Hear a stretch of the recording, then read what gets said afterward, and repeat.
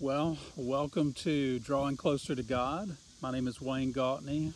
I'm the senior adult pastor at Stetson Baptist Church in DeLand, Florida. I want to welcome you tonight. I thought that since some of you have been cooped up by this virus, maybe some of you are even watching in a rehab facility or something like that, so thought I would get you outdoors for a change. I am here in Orange City at beautiful Blue Springs State Park. And I'm here for a specific reason, because tonight we're going to be talking about two sisters, Mary and Martha, and just the choices that they made and the choices we need to make each day. So let me read you this passage. If you have your Bible, you can look in Luke chapter 10. Now, this is right after Jesus had told the story of the Good Samaritan. And it says this, starting in verse 38. Now, as they went on their way, Jesus entered a village, and a woman named Martha welcomed him into her house. And she had a sister called Mary, who sat at the Lord's feet and listened to his teaching. But Martha was distracted with so much serving, and she went up to him and said, "Lord, do you not care that my sister has left me to serve alone? Tell her then to help me." But the Lord answered her, "Martha, Martha, you are anxious and troubled about many things. But one thing is necessary. Mary has chosen the good portion, which will not be taken away from her." And so, this is what happens when you are doing a video out here. Hello there, friend. Welcome to the Bible study.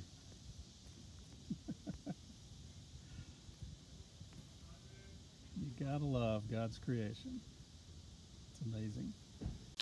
So here we have a situation with two sisters making choices not between right and wrong, good or evil, but between better and best. And that's what I want to get at tonight as we talk together. What does it mean to make choices that ultimately end up in the best choice for us as we go throughout our day? And we know that during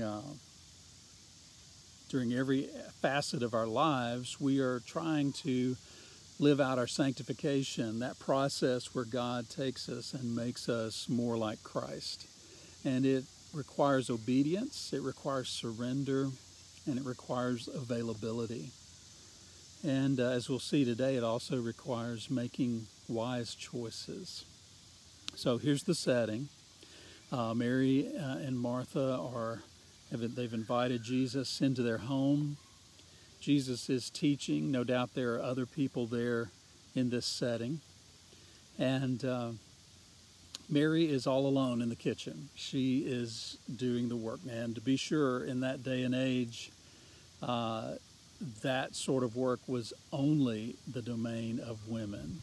And for her sister to abandon her and to be seated at Jesus' feet listening to his teaching along with the other guests that were there, this really frustrated and angered Martha, understandably. We've all been there where we're doing our part to make things happen and working hard, and we see others that we think should be helping and they're not, and it becomes frustrating.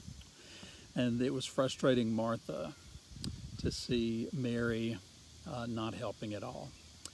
And so she goes and she pulls Jesus aside and just says, "Please tell Mary to help me. I'm here all by myself trying to serve all of these people in our house." And then Jesus shares something with Martha that I think we all need to hear, and that you're concerned about so many things, but Mary has chosen the better thing, and that is taking advantage of this opportunity to spend time at the feet of Jesus.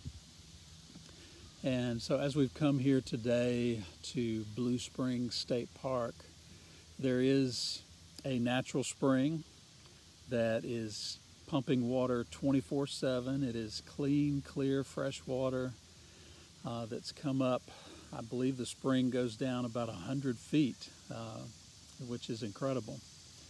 And it's always pumping this fresh water. And so the St. John's River water is pretty murky, pretty dark and ugly. But as you slowly get closer to that spring, the water clears up and is just crystal clear. You can see straight to the bottom. And you've seen some of the video that I've already showed you of Blue Springs. It's amazing. It really is. And it's a parallel in our lives, because as we draw closer to our fountain, our spring, which is the Lord Jesus, then our lives become crystal clear. The vision of what we do next becomes crystal clear. We're not muddied. We're not making soft choices or wrong choices that are going to lead us in the wrong direction. But we have clear vision, clear sight, and just clarity in every area of our lives when we are close to Him. I love the Steve Green song. You may remember it from the 90s. It's called The Mission, and it says, "To love the Lord our God is the heartbeat of our mission, the spring from which our service overflows." And I love that line because it sums up exactly what it means to draw close to Christ and to have Him in our lives and to draw strength from Him. Because it's too easy for us as Christians to get caught in just going through the motions of service to the Lord and not really having that deep love relationship that empowers us and gives us that desire and want to serve Him to our fullest and to our best, because we're in service to the King of Kings and the Lord of Lords, and so we ought to do everything we can to serve Him well and to love Him in that way. He said, "If you love me, you'll keep my commandments." So let's pray and ask the Lord to help us to make the right choices in that way. Father, I would ask that you would help me and those that are listening, Lord, people that are called by your name, that are Christians. Lord, it is so easy for us to be distracted by worldly things, daily things, things that we are just stuck in a rut doing, not taking time to nurture our relationship with you, and then we see our lives falter because of that. So help us to go to the spring of pure water. Help us to draw from your strength and your power daily in our lives so that we can serve you not by going through the motions or just some duty, but out of a joy and a love that comes from knowing you in a deep, intimate, personal way. Bless our time tonight. Thank you for those that are watching. In Jesus' name, amen. Listen, I appreciate you tuning in. Appreciate you anytime you want to devote to this. Tonight's drawing is Mary and Martha.